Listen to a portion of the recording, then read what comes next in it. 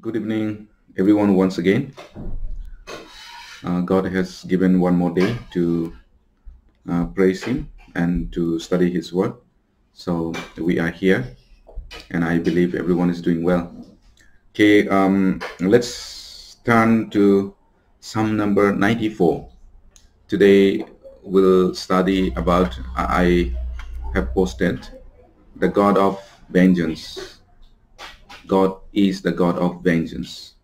Before we have studied that God is love, and God loved us, God loved human beings, and He saved by dying on the cross. So all this, the character of God, many things we learn. So today we will learn about God's anger, or God is a God of vengeance. Okay, it's a little bit long, but I will read Psalm number 94 verses 1 to 15. Let me read. O Lord God, to whom vengeance belongs, O God, to whom vengeance belongs, shine forth. Rise up, O judge of the earth, render punishment to the proud. Lord, how long will the wicked triumph? They utter speech and speak insolent things. All the workers of iniquity boast in themselves. They break in pieces your people, O Lord, and afflict your heritage. They slay the widow and the strangers, and murder the fatherless. Yet they say, the Lord does not see, nor does the God of Jacob understand. Understand, you senseless among the people, and you fools, when will you be wise? He who planted the ear, shall he not hear? He who formed the eye, shall he not see? He who instructs the nation, shall he not correct? He who teaches man knowledge, the Lord knows the thoughts of man, that they are futile. Blessed is the man whom you instruct, O Lord, and teach out of your law, that you may give him rest from the days of adversity, until the pit is dug for the wicked. For the Lord will not cast off his people, nor will he forsake his inheritance. But judgment will return to righteousness, and all the upright in heart will follow it. Okay, may God bless each one of us through reading His holy word. If you have time, you can read whole chapter of Psalm number 94. You can read. Then I read only up to 15. Okay, so here we can know God is the God of vengeance. So first thing, this is what we can know. And secondly, here in this text, God digs a pit for the wicked.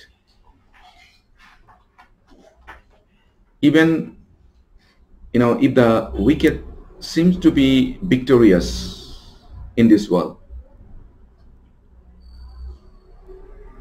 but when the pit is dug, God throws the wicked into it. That is their destiny. And third, we will think about this. In this world, there are people who are taught by the law of God. They are blessed. So as we see in verse 12. And also, fourth, the goodness and severity of God we can find. God is good. And fifth, judgment will return to righteousness. So for the just, God knows our heart, and to the just, God will deal, and they will receive the righteous things will come to them. That's what we can learn from this passage what we read. So okay, let's go back now. Verse number 1, God is the God of vengeance. Verse 1, let me read again. O Lord God, to whom vengeance belongs, O God, to whom vengeance belongs, shine forth. The psalmist says here twice, right?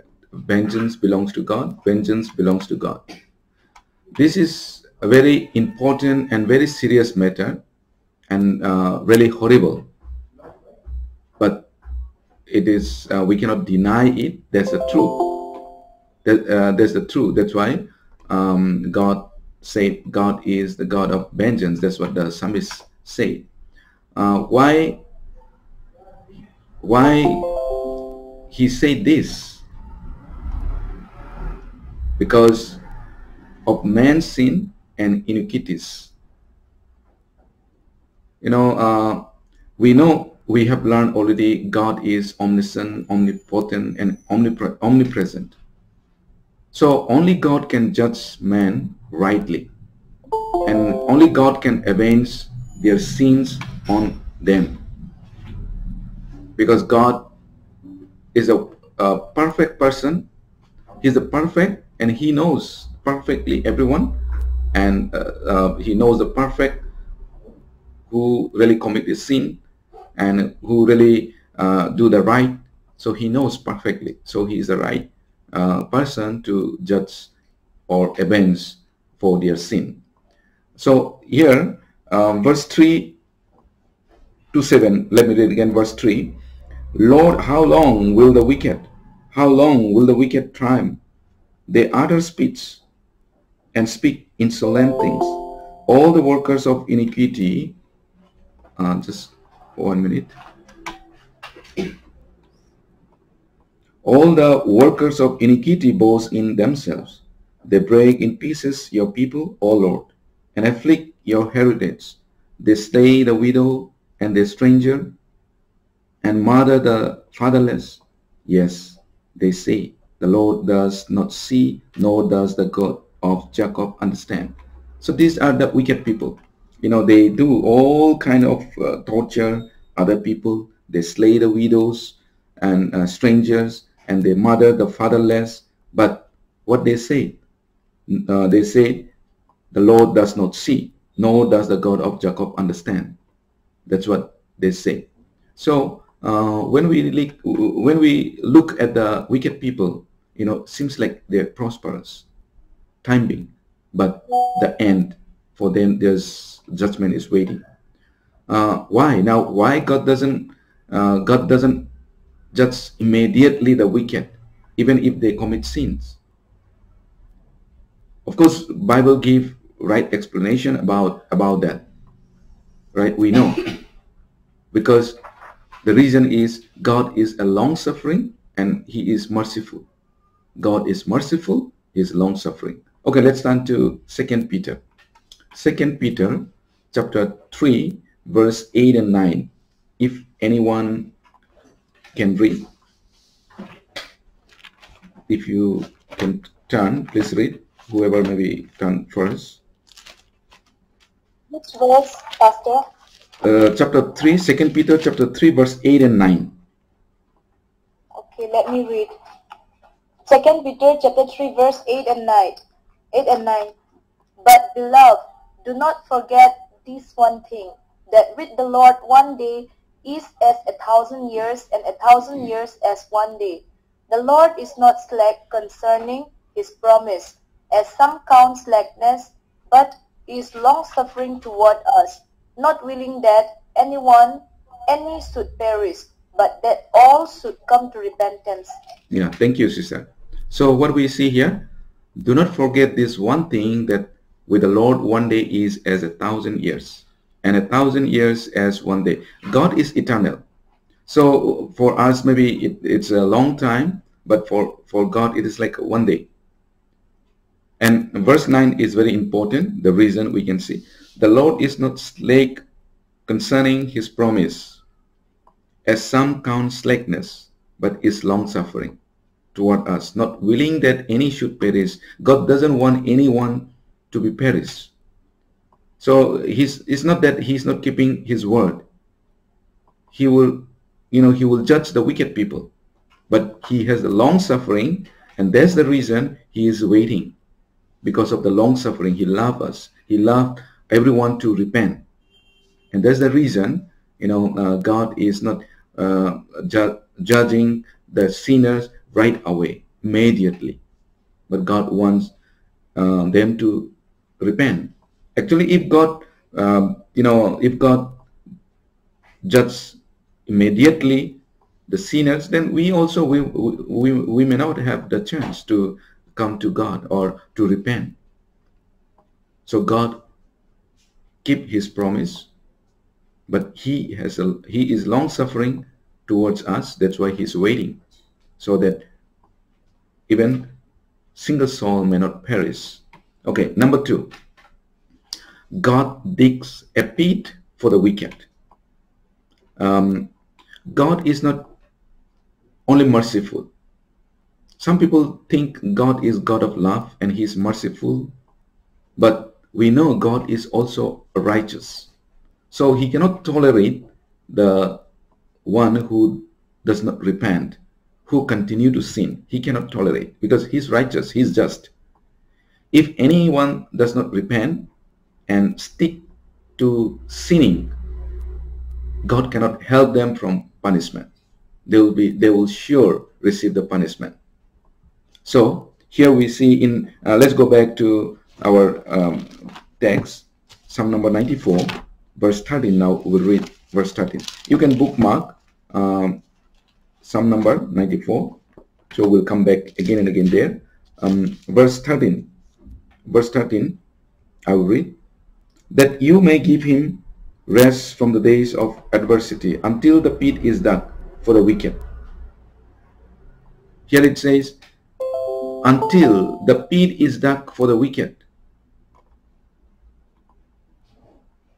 That's what here it says. So when the pit is dug fully, the wicked will enter it definitely. God digs the pit. God prepared for the wicked the pit. And we know, if we read the Old Testament, the history about if the Bible, and about the people who are against Israel people, we know God prepared for them, like Assyria, the empire, Assyrian Empire, and Roman Empire, or the Greece Empire. We can see, and also Babylonian, right? We know. Okay, let's turn to Nahum. Nahum chapter 1 verse 14. Nahum chapter 1 verse 14. Can anyone? Nahum chapter 1 verse 14. Any volunteer? And let me read. Nahum chapter 1 verse 14. The Lord has given a command concerning you. Your name shall be perpetuated no longer out of the house of your gods. I will cut off the carved image and the molded image. I will dig your grave, for you are vile. Thank you. So this is prophecy about the Assyria. Now Assyria, they are so wicked. So now the Lord has given a command concerning you. Your name shall be perpetuated no longer out of the house of your gods. I will cut up the carved image and the molded image. Last verse here, last line here, it says, I will dig your grave, for you are vile. I will bury you. That means I will bury you. So I prepare for you grave, Assyria. You know, we know Assyria are very wicked people.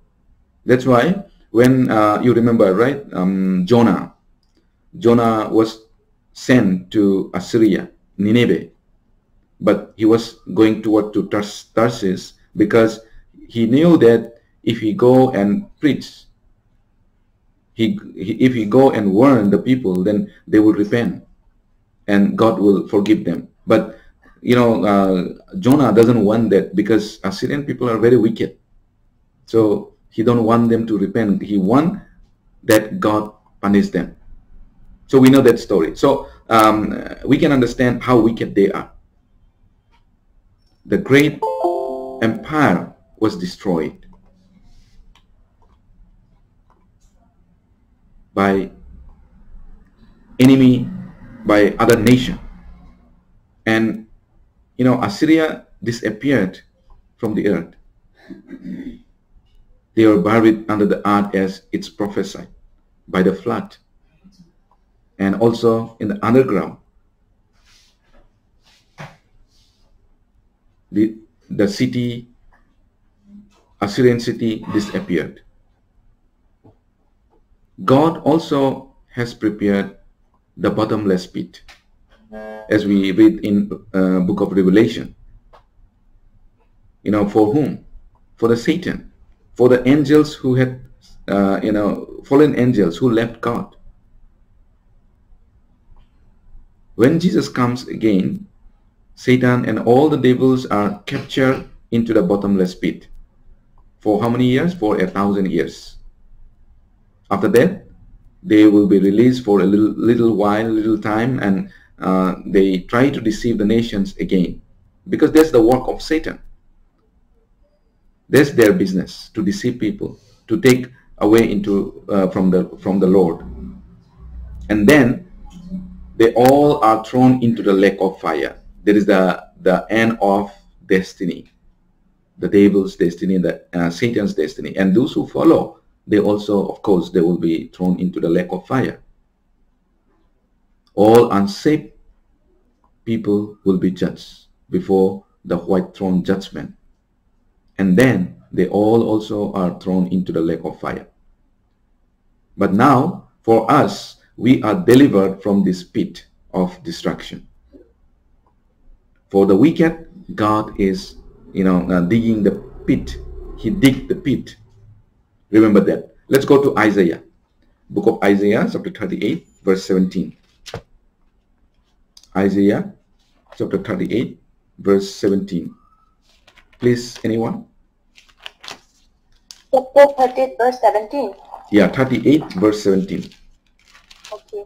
Indeed, it was for my own peace that I had great bitterness, but you have lovingly delivered my soul from the pit of corruption, for you have cast all my sins behind your back. Yeah, thank you. So this is what Isaiah said.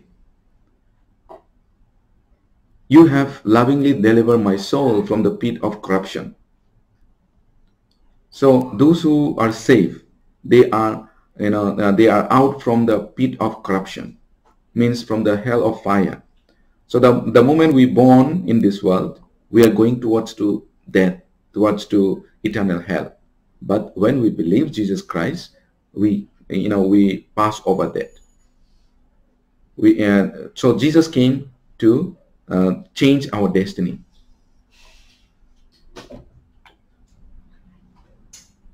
So here we see that you have lovingly delivered my soul from the pit of corruption, for you have cast all my sins behind your back.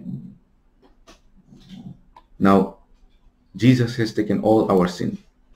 All the wicked will be in the pit of eternal hellfire that is prepared by God for them. And for those who believe Jesus Christ, they will be guided by God, and they will be with the Lord, with God. Let's go back again. Now, number 3. Number 3, verse 12, let me read. 94 of Psalm, from our text. Let's go to our passage, verse 12. Blessed is the man whom you instruct, O Lord, and teach out of your law. Blessed is the man whom you instruct. So, those who follow the instruction of the Lord, they will be blessed.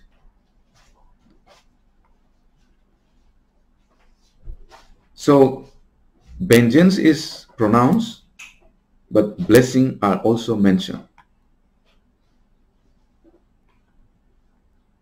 In the process of our growth, or our Christian's life growth, sometimes we may go through suffering,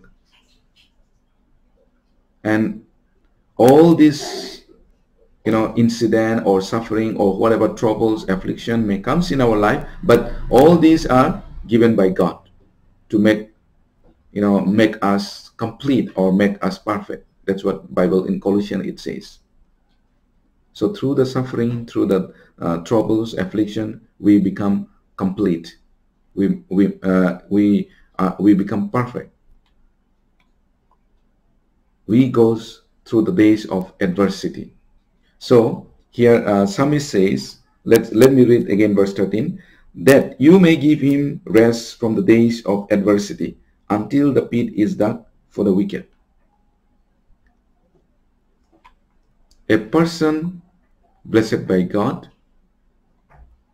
we may have the days of adversity, but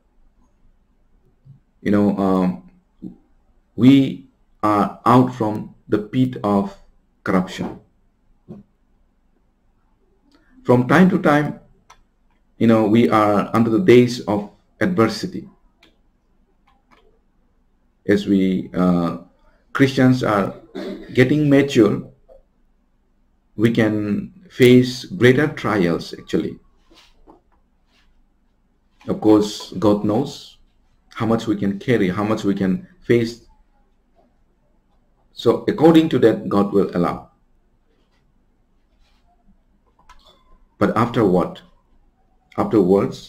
we get rest and peace from God. That's what here it says. That you may give him rest from the days of adversity. Blessed is the man whom you instruct, O Lord, and teach out of your law, that you may give him rest from the days of adversity, until the pit is dug for the wicked. The righteous go into rest, and when the pit is dug fully for the wicked fall into death. For the wicked, pit is dug, and they may enjoy in this world, but after some time they will be into death. Okay, number 4. Let's go to okay, I will read verse 18 and 19. If I say my foot slips, your mercy, O Lord, will hold me up. In the multitude of my anxieties within me, your comforts delight my soul. The goodness and severity of God. In Romans chapter 11 verse 22, if you read, you will find that the goodness and severity of God. The Lord God shows our mercy in Jesus Christ. So whoever is in Jesus Christ, they are happy. And whoever is in Jesus Christ, they are guided by God. God guides us. When we believe Jesus Christ, we become the children of God, and we are guided by God, and also God comfort us. God comfort his children. So here verse 18 says, if I say my foot slips, your mercy, O Lord, will hold me up. Even maybe we fall down, we maybe sleeps our footstep, but God will hold us. In the multitude of my anxieties within me, your comforts delight my soul. We may have anxiety because the world is against us, but he comforts us. So when we read his word, when we get a comfort, right? When we listen, we get a comfort. God is mercy. At the same time, remember, God is also fearful. He is strict. He cannot tolerate unrepentant heart. He is very serious about it. So he is very fearful to the people who reject Christ. He is merciful. So because of his mercy, everyone are welcome. But those who don't want to come to him, for them, God is so fearful. Bible said God is consuming fire. So God holds the goodness and also severity. So verse 20 says, like this. Here, verse 20, let me read. Sell the throne of iniquity which devises evil by law, have fellowship with you. They are sinner before God. So the psalmist warned here, especially to the false, religionist. Sell the throne of iniquity which devises evil by law, have fellowship with you. They are sinners before God. How severe will be their punishment when Jesus come, when Jesus return, and he judge the people. We know in the time of Jesus, Jews religious people, Jews leaders, Jews rulers killed Jesus and persecuted his disciples. Right? We know the history. So even today also same. The people who say they are relying on the Bible, they read the Bible, they say religious leaders, but they persecute and oppress the true Christians. Many persecution comes through the so-called Christians to the truly Christians. But remember, God will defend them. God is with them. Why? Because God is consuming fire. Okay, let's go to now verse 15. Number 5, judgment will return to righteousness. Verse 15. But judgment will return to righteousness, and all the upright in heart will follow it. Judgment will return to righteousness. Why? Because God is on the side of righteousness. So now what we should do as a God's children, we need to respond. We need to be on God's side. We need to stand on God's side. We need to stand with God.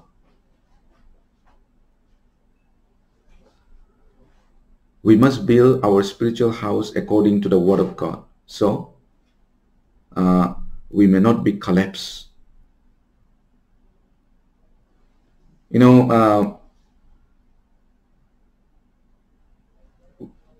We have to build a house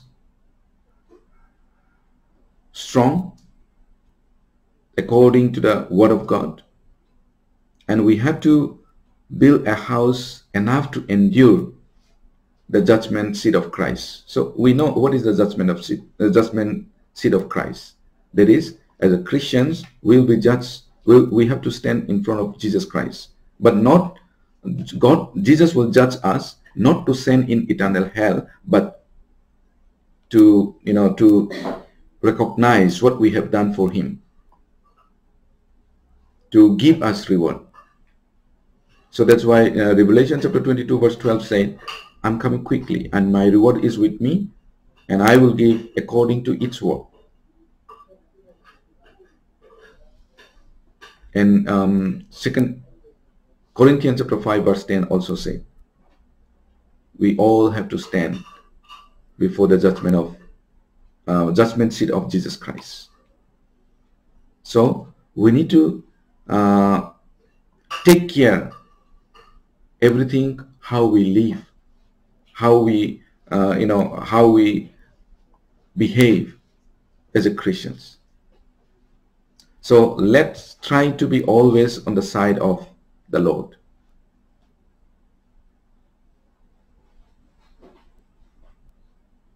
The righteous judgment will return to righteousness.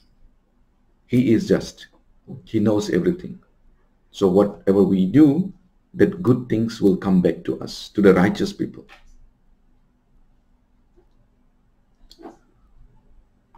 Okay, for today, this much. I will stop here. Let me pray. Let's pray. Mighty Heavenly Father, thank you once again for teaching us your word. And today we have learned that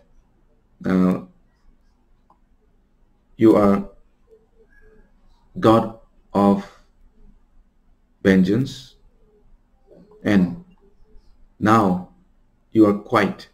But Lord, when the time comes, you dug a pit for them, for the wicked people, until you return. If they don't repent and come back to you, Lord, they will be thrown into the pit. But Lord, for us, you have saved us from the pit. And Lord, now we have a hope to be with you, and we will be living eternally with you. So Lord, thank you so much. And now you want us to live righteous life. You want us to do what you command. You want us to do what you please. So Lord, help us so that we can do in our Christian's life for your glory, for your kingdom. And you want to give us reward. You want to bless us. So thank you so much once again. And thank you for giving this opportunity, and continue to bless us until we meet with you. In Jesus' name I pray. Amen. Okay, thank you. Over to Brother Adani. Okay. Thank you, Pastor. And on behalf of all the brothers and sisters, would like to thank our pastor. Today, I think we finished a little bit earlier than other days. So, it's short, sweet, and, thought-provocative. It's a wonderful lesson for all of us. Today, we have learned that God also expresses His wrath. God also judges, right? So, the judgment could be, it can mean many things. So, of course, this is about, God's chastisement, God's discipline. It could be so many things. Sometimes God's remain, silent, seems to be silent, but it is not that God is, not slack concerning His promise, but because, He is merciful and He is